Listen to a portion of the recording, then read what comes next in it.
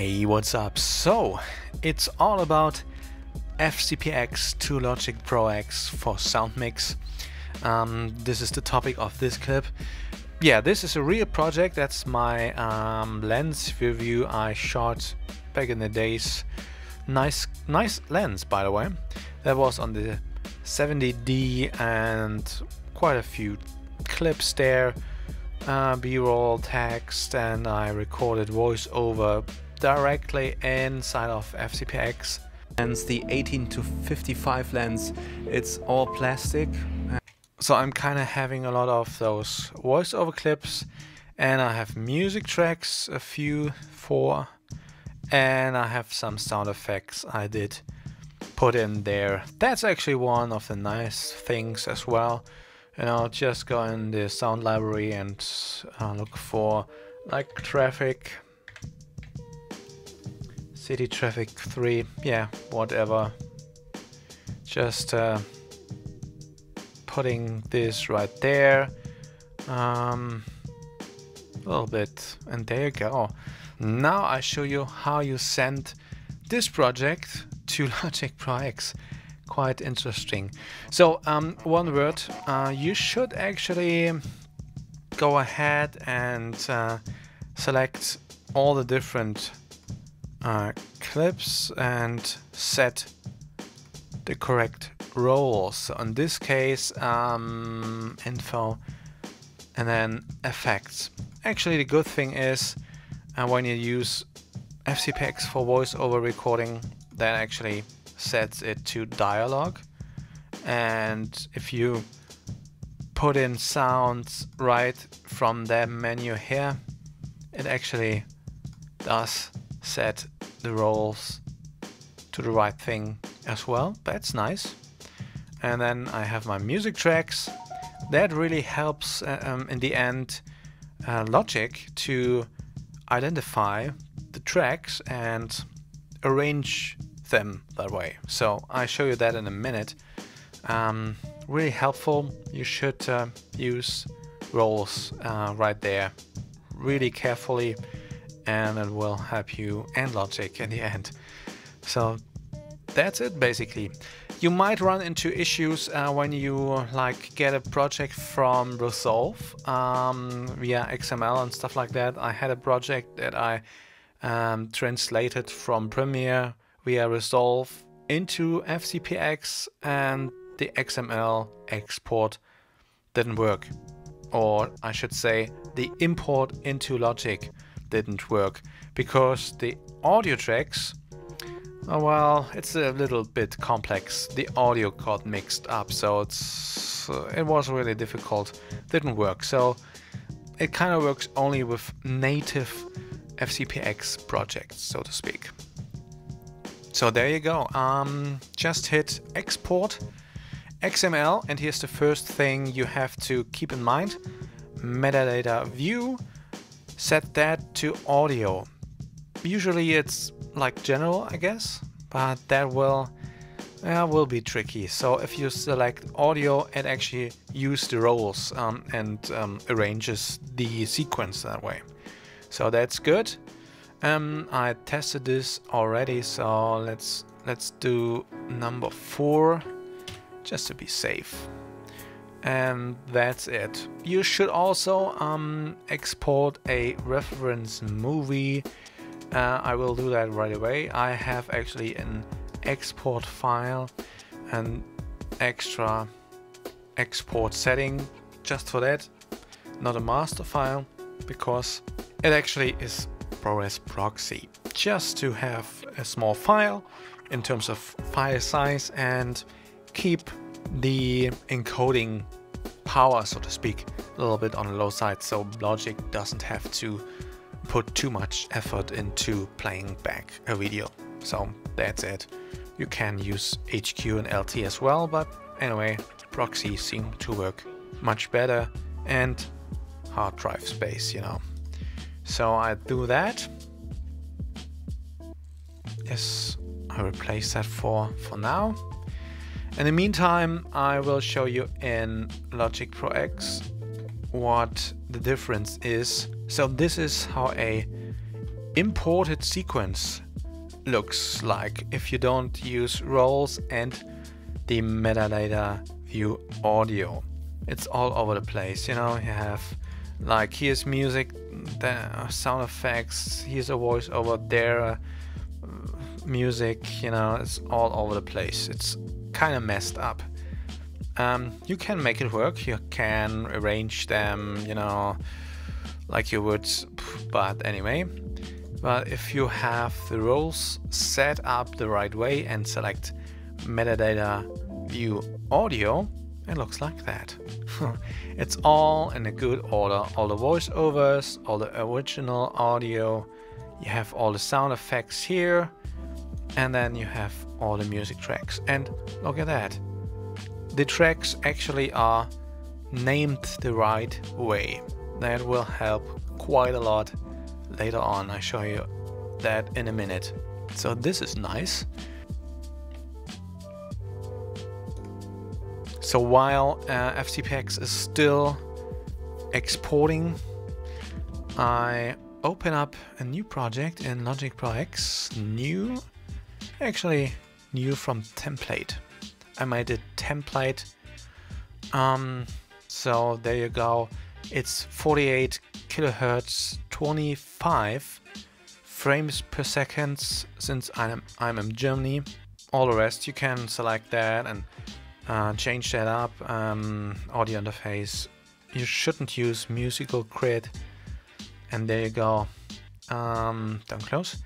The good thing is when you save a preset, you can actually save plugin settings and so on as well. So there you go. I have my usual master fader settings, quite nice, and that's what's missing in FCPX. But you can make use of LogicProX to have that again.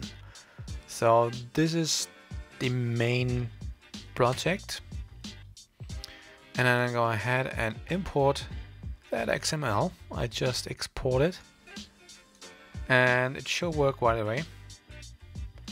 Yes, of course, the music I put into FCPX was actually 44.1, so yeah, those 3 tracks I want to have in 48. You should most likely work always in 48. That's actually the standard for video production, and if you can actually convert your MP3s before you use it in FCPX and even in Premiere, sometimes that actually works better.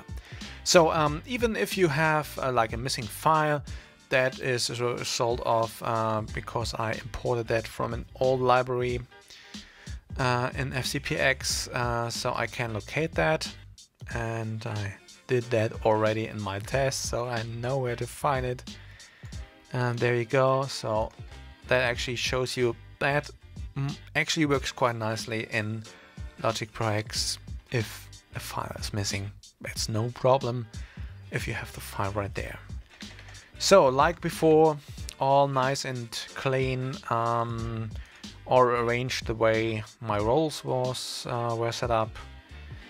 Track naming, all nice and fine. And even if you activate automation for a track, let's see if it's actually in there, volume, as you can see, that actually is the automation, the volume changes I had in FCPX. On the clip, it translated that into a track automation in LogicProX, so this is quite nice as well. And there you go. For some reason it did import the video clip there, because I think it's because it's from this original sound, so that can be tricky. So just go to File, Movie, Remove Movie, and yes, Logic is ready to import, so to speak. Open that movie you just exported, this one. Open the movie, of course. You can extract the audio track inside that movie for reference, so you can make sure that everything is in sync. Just make sure you mute the track when you after you checked all that. So this is nice, and there you go. You can actually go ahead and I select that, and it's much more accurate, so to speak, to work on audio that way. So this is nice. So I can change selections and you know, arrange stuff a little bit better. And then what I would do, all the mixing. So for example, I select all the dialogue tracks. There you go. And make a submix. Send those to bus 10 in this case. All the effects. Select those. Make a second submix track.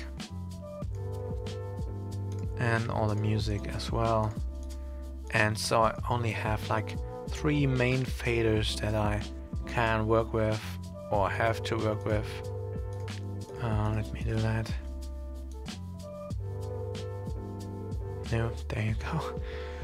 And so I can actually, you know, voice over, sound effects, and music. You get the idea. And then okay, I could actually open up presets I made before, like sub interview, whatever. But I actually just make something quick and dirty, you know, a little low cut, a little low boost, you know, something like that. And dynamics, the usual suspect, you know, long release, long attack, quite a big ratio, no off, and there you go. And you know, music and for the effects as well and stuff like that. It's much better to work track based, and comes with a nice new lens cap. It has no sunshade whatsoever, so that might be an issue, but overall pretty. So there you go, that's it. That's just a basic overview about what you can do. You know, you could go ahead and select some specific areas and just apply an equalizer to that track, whatever. And yeah, that's basically it. So now you just have to send it back, so to speak, to I save it real quick. That's 4. Send it back to LogicProX. That's actually quite easy as well. Just select, make sure you don't have any track muted or whatever, so that's good. And just export XML, and there you go. I actually go in the Logic. No, I go in the FCPX. That's the 4. Select 2 FCPX. Yeah, you don't have to include video. Yeah, that's fine. Just export that, and then now it actually exports all the different tracks. You get, like, in this case, what's it, like 20 tracks, something like that. You get 20 separate audio files. That sounds a bit odd, but actually is quite nice. So you can actually work around in FCPX. If you have to change something, you have like stems, so to say, and that's quite nice. So there you go. Go back into FCPX, import that XML. We just save. There you go.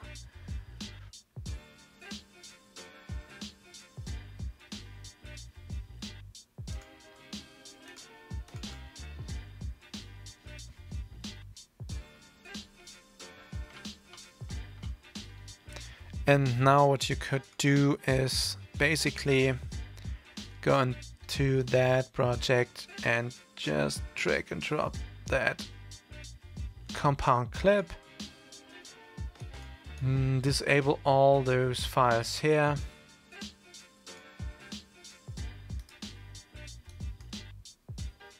Oh, sorry, disable. And it's focus. There you go. You actually could go ahead and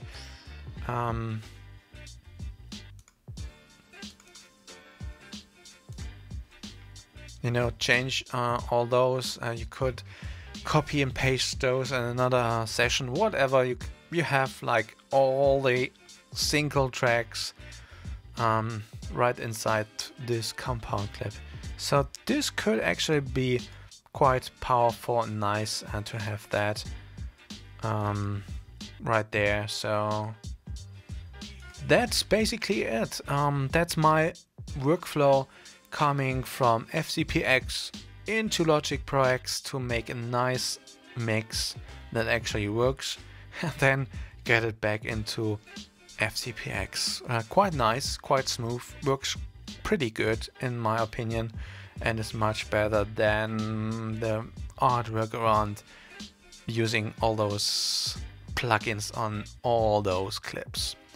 Anyway, if you have any questions about that, about audio, about LogicProX, whatever, let me know in the comments, send me a tweet, whatever, even subscribe, maybe. Thanks for watching, guys. See you in the next one. Peace out.